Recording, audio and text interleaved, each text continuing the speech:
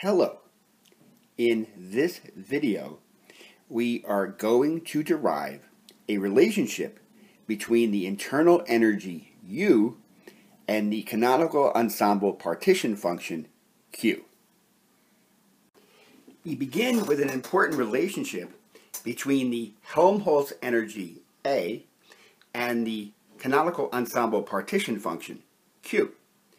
In this relationship, K here is the Boltzmann constant, and T is the thermodynamic temperature. I have not yet shown a video where we derive this particular relationship. Such a video is coming soon.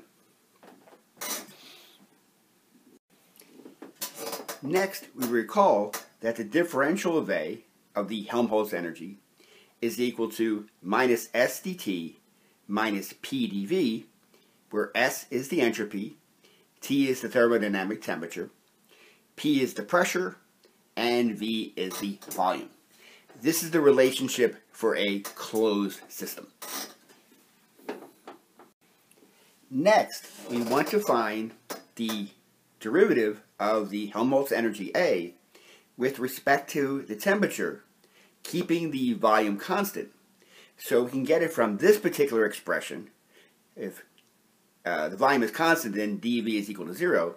So we simply have that this derivative is minus the entropy. So we get that from the second equation here.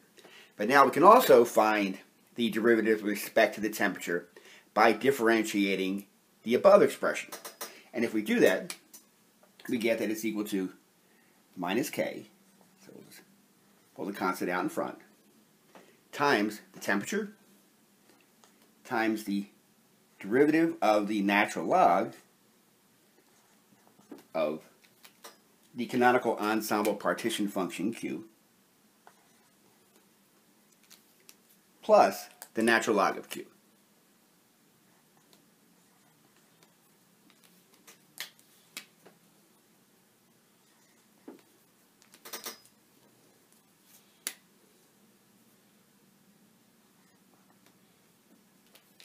Where we've used the product rule that we have two functions, the first function being the temperature and the second being the natural log of Q.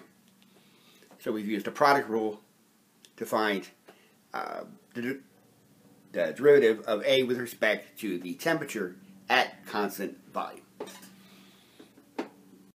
Multiplying through by the minus K Boltzmann constant gives us that the negative of the entropy is equal to minus kT, the partial derivative of the natural log of Q with respect to T, minus K times the natural log of Q. Next, we multiply each side by a minus T, the temperature, so that gives us all positive values, which helps it.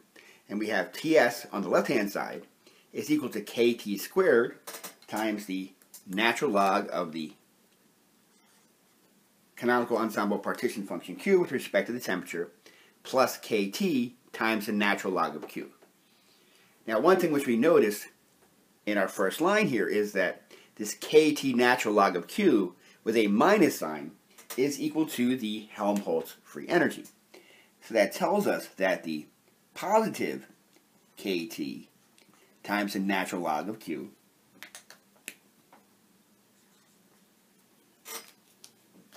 is equal to the negative of the Helmholtz energy. So this second term here is now simply equal to minus A.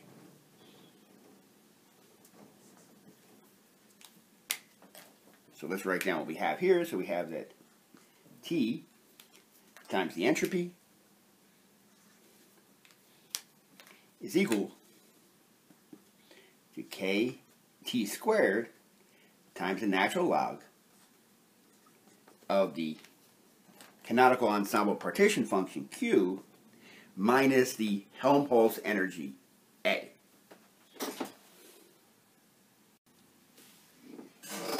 Next, we recall by definition that the Helmholtz energy A is equal to the internal energy U minus the temperature times the entropy. So by a mild rearrangement of this equation, adding Ts to each side, we get that A plus Ts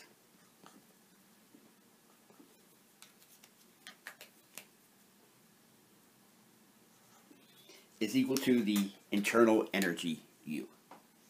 And we're going to need this fact in 2 more steps.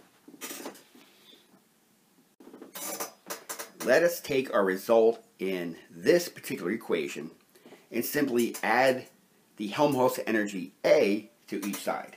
And let's see what we get. So on the left-hand side, we're going to get A plus temperature times the entropy, Ts.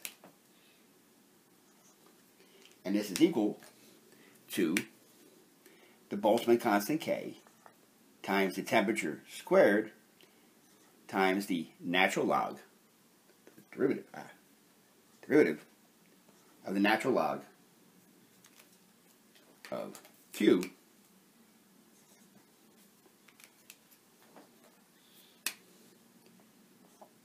respect to the temperature.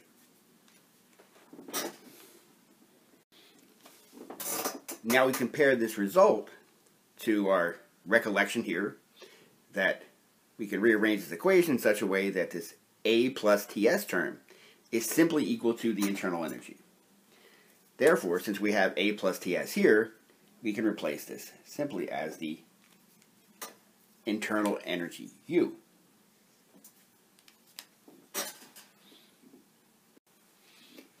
This gives us our desired result, our relationship between the internal energy U and the canonical ensemble partition function Q, that U is equal to kt squared times the derivative of the natural log of Q with respect to t.